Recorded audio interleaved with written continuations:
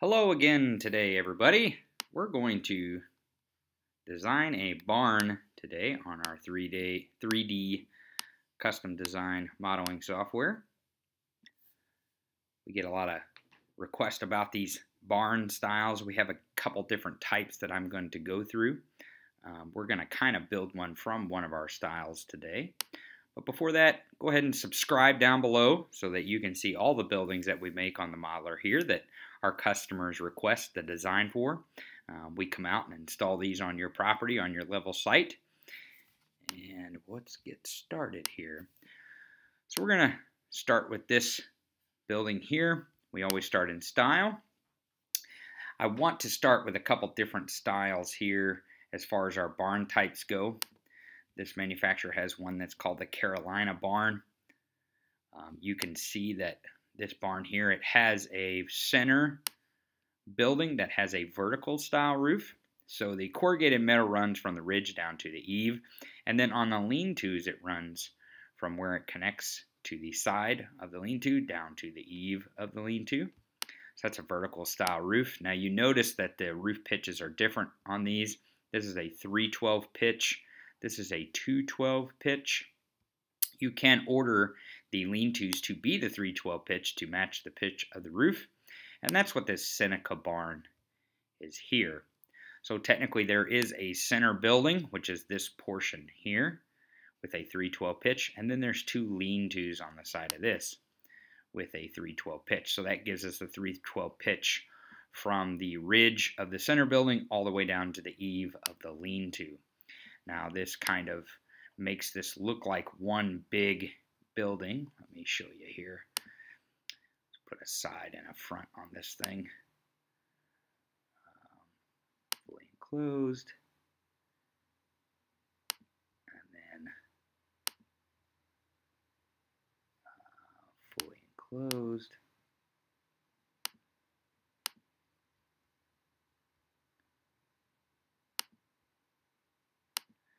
Left lean-to, go to the front fully enclosed.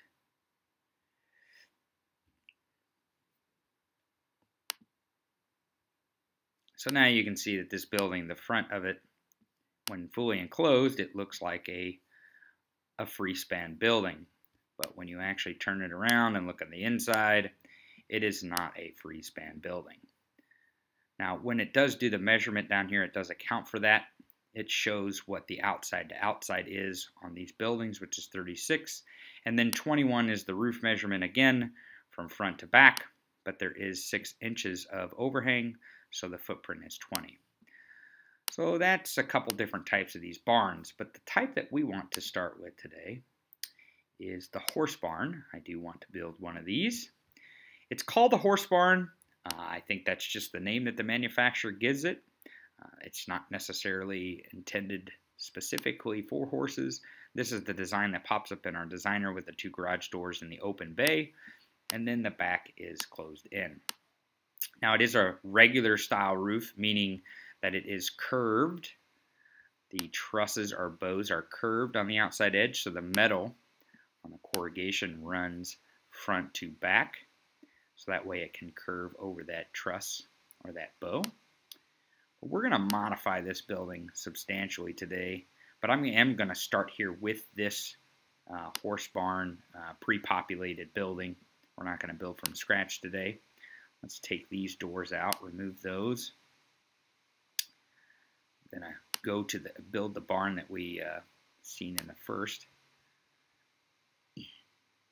And then I want to close this front end because we're actually going to put a garage door here. Let's go down to sides. And we're going to leave the size alone today. We're just going to change how this building is closed in and some of the doors. And then I'm going to show you some frame mounts that we do on this building and how to do that in our builder. It gets kind of confusing in our builder sometime of how those are done. So let's go change the colors. So our colors are the way we want them. I'm going to do a brown roof and brown trim. And then we're going to change the end walls and the sides to beige.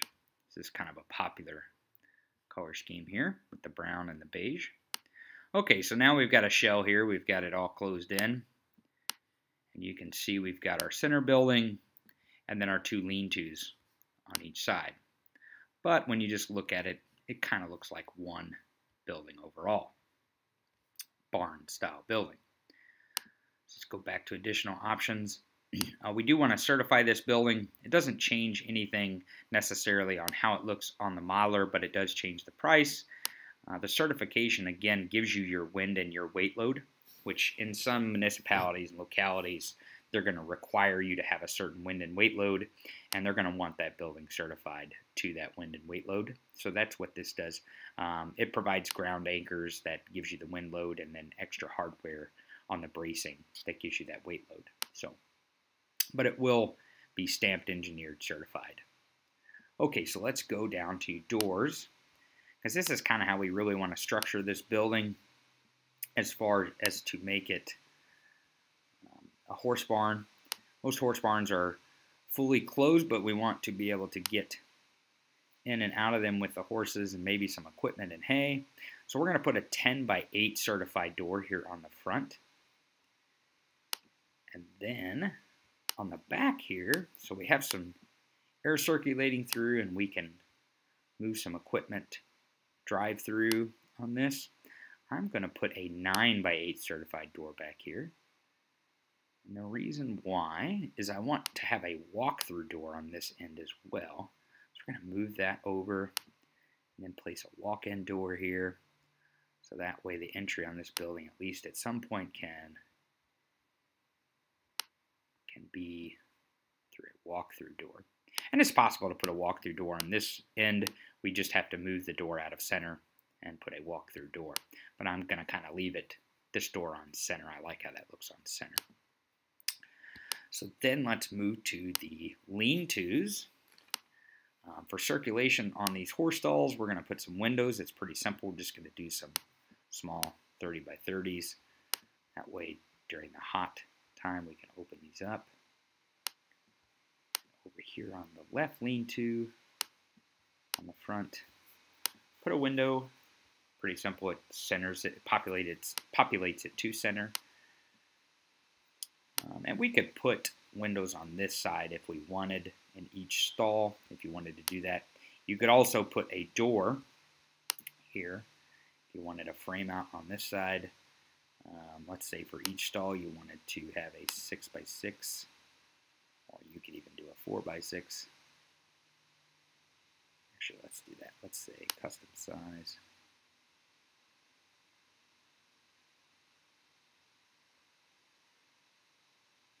By 5. There we go.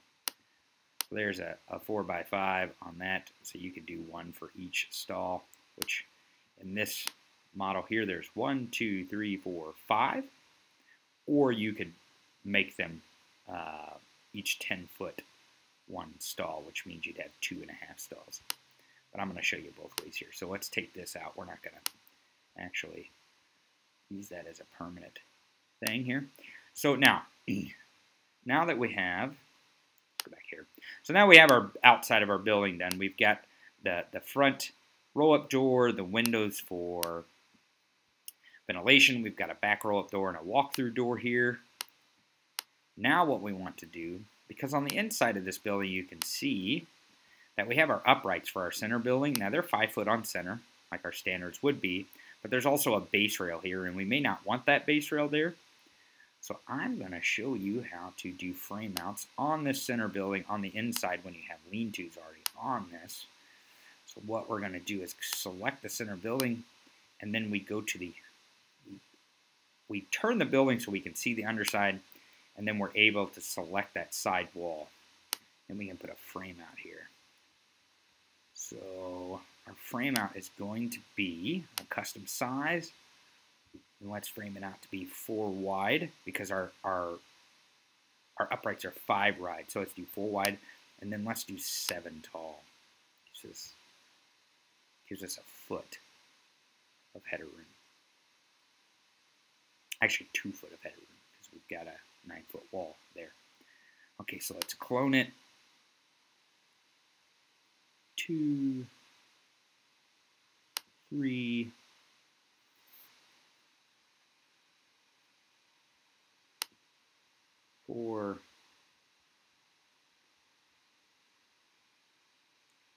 5.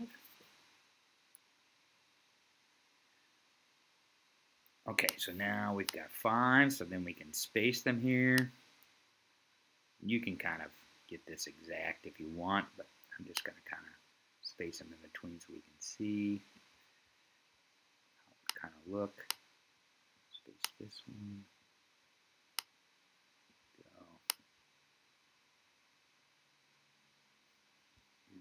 It's kind of acting silly on me there. Okay, so that kind of gives us some spacing.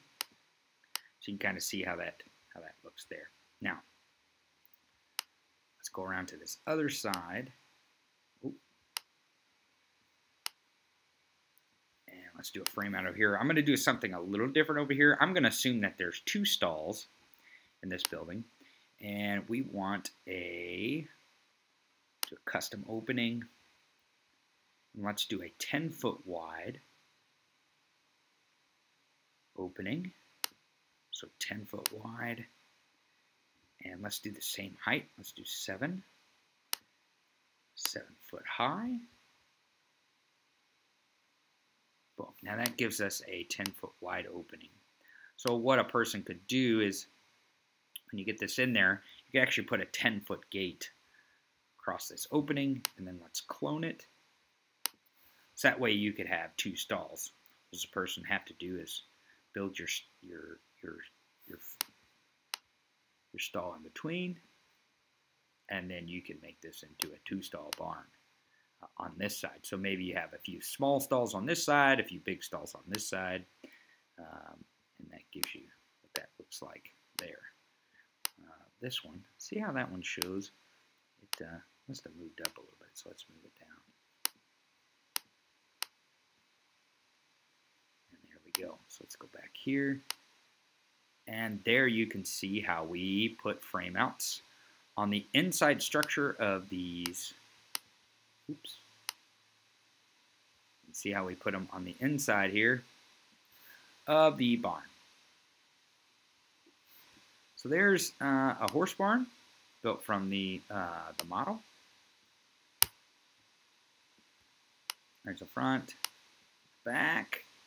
So you can use that pre-populated model, or up here at the top on size, you can do horse barn, Carolina barn, Seneca barn, and then it will automatically populate some of these features, or you can build it from scratch. This is just one way. So if you like this video, or you know someone that's needing a metal barn, go ahead and share it with them. Like the video. Subscribe with us so you can continue to watch us build metal buildings on our 3D custom design. You can go on our website and request a live 3D custom design, and we can actually sit down and build the barn that you would want on your property. Just go to mondohomes.com, so that's mondohomz.com, or you can call us at 573-375-5753, and we can set up a time to talk about your barn. We're in most of the lower 48, so just give us a ring. And thank you very much.